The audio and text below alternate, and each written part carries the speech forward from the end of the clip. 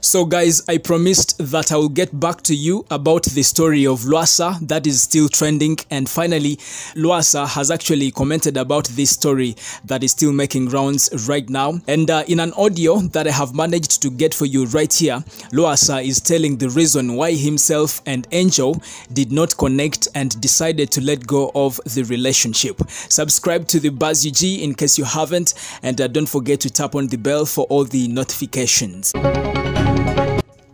So finally, Lwasa has revealed that Angel was not an easy person. Everything in Lwasa's life was brand new in her eyes, and they couldn't continue with the relationship. But you know, Lwasa is glad that they have been together for 1 year, and yeah, life has to move on. You know, life has to move on.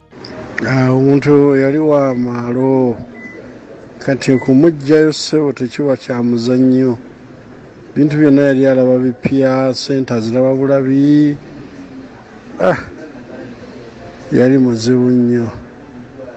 Naye afumbye omwaka gw'ogwo gumala agende. N'afuna omulala si ku ebyo. Omuntu yali wa malo nnyo, buli kimu ng'alaba kipya. Tolina b'omukontrolinga. Yes, so that is Lwasa for you, and I think we shouldn't blame Angel for swapping saliva with that gentleman called Kamlegea, but we should rather blame Kamlegea himself for cheating on his wife that he got married to last weekend. You know, that thing is still beating my mind. How do you get married to someone last weekend and this other week you're already cheating on your wife? It is really beating my mind, but yeah, you know, that is it. That is life. You know, people are very different.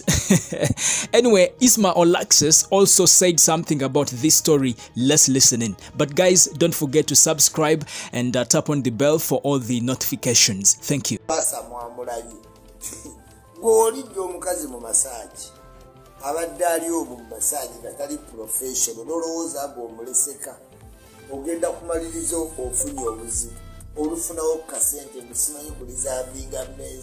Aliri mu mabara akisinga abasajja balala ne Lwasa agenze mu ddiru za gold omukazi tamanyi nti anaddako omukazi owange yeterekera suuti nga teyefunira kisajja kirala ng'awuliriza nga bekisinga katoba Lwasa awulira atya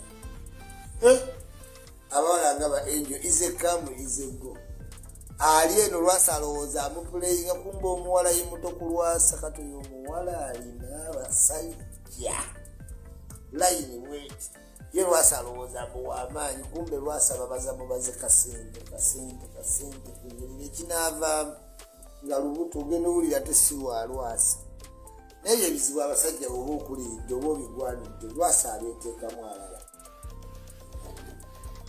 Amma Angel kirabika mulimu free good. Mulimu open relationship.